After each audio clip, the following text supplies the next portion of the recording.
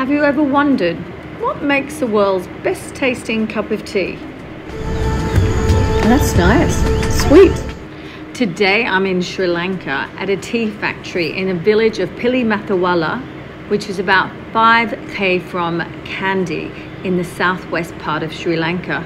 And I'm here to discover what makes the world's best tasting cup of tea.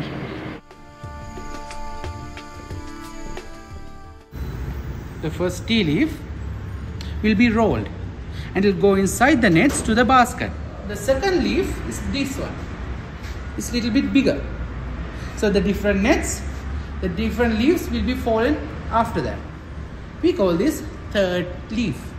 Some people call it first quality, second quality and third quality. We do not use the third quality leaf in the factory. We make it into a powder and we'll send it to the auctions. And what do the auctions use it as? Just cheap tea? A lot of auctions easier for them because it's cheap.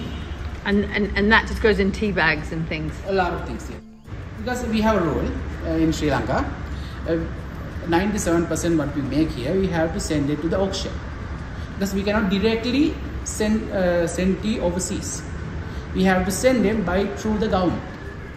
I learned from Taraka, if you want to make the world's best tasting cup of tea, you must use premium quality first grade loose tea leaves, because you certainly won't make it by using tea bags.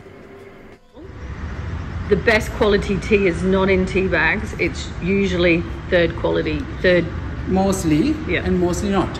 Because some companies do that, some companies don't. But in general, if you're buying tea bags, it's better to get fresh leaf tea. Fresh leaf is tastier.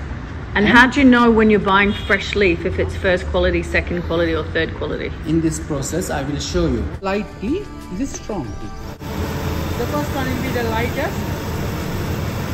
Light, strong, stronger. And the last is dust. And this dust is what is used to make most tea bags today. So the next time you sit down to enjoy a nice cup of tea, ask yourself, is this the world's best tasting cup of tea? And if not, now you know why.